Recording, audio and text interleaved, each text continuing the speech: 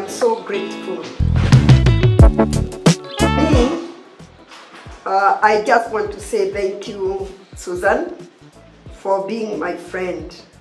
I really thank God for bringing you our way, and thank you for giving us a chance to tell you what we want, and that is what you give us. Thank you for being our voice, and it is my prayer you shall continue, because there are still small projects we have not been able to accomplish, and we can be able to accomplish them. Thank you for facelifting the high school office. It looks so beautiful. Chairs are comfortable, and I think the teachers now will work hard knowing that they are recognized and somebody knows what they are doing. And it is my prayer for those who have given that God is going to remember them, according to Proverbs 19 verse 17, which says, who gives to the needy is giving to the Lord.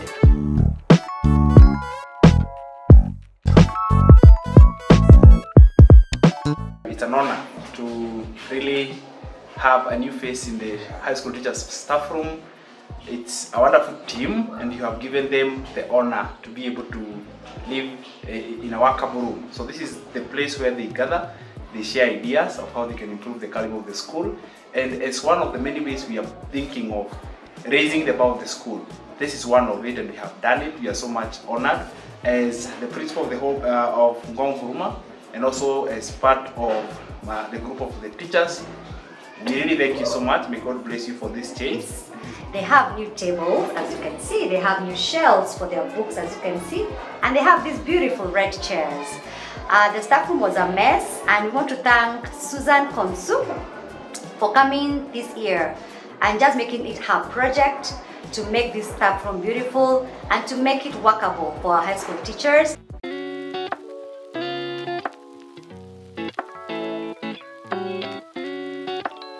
This is what we could afford, and I think I bought the best balls, because Mr. Nyamo tells us that these balls are made with skins, and so I think they will be durable. So we shall tell you what will happen, because this is a lot of money.